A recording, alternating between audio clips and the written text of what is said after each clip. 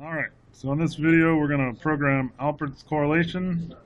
So we need our basic information. The ambient, I'm going to say is 298 Kelvin. We say our radius for our example is 5 meters. Our height from the fire is 4 meters. So we need to do R over H. So this is going to be equal to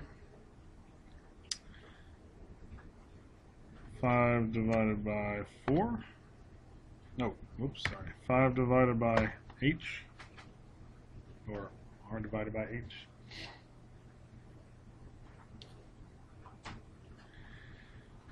So we hit enter. We get 1.25. So that means we are going to use this upper set of equations, or set of equations, it's just one. So we have our temperature at the detector is going to be equal to our ambient temperature plus 5.38. Oh, I forgot. We need the heat release rate. It was 300 for this example, kilowatts. Alright, so this is going to be equal to our ambient temperature plus 5.38 times the quantity, the heat release rate divided by the radius, raised to the 2/3 power. You got to put the 2/3 in parentheses to keep the correct order of operations. And we're going to divide that quantity by the height.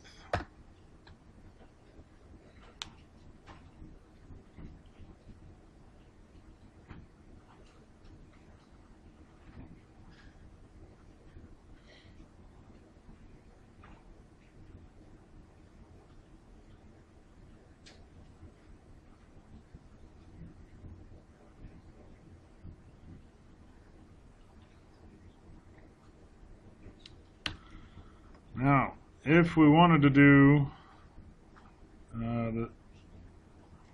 if R divided by H is less than 0.18, we could do that. I don't have that one memorized. 16.9 Q to the 2/3, H to the 5/3. Alright, so this would be equal to the ambient temperature plus 16.9 times heat release rate raised to the 2/3 divided by the height raised to the 5/3, right? Yeah, okay. 5/3.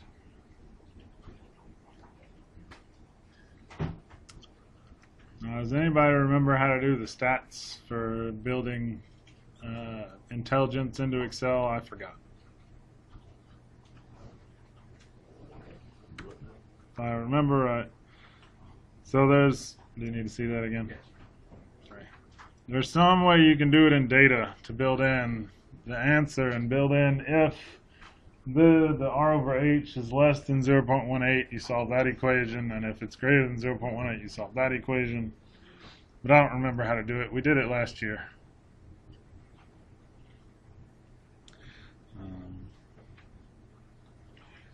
So this answer, the answer that's going to give when it's solved, is only valid if you have something like, you need to go smaller than that, like 0.5. So this one would be correct now, and this one would be incorrect based on your R over H.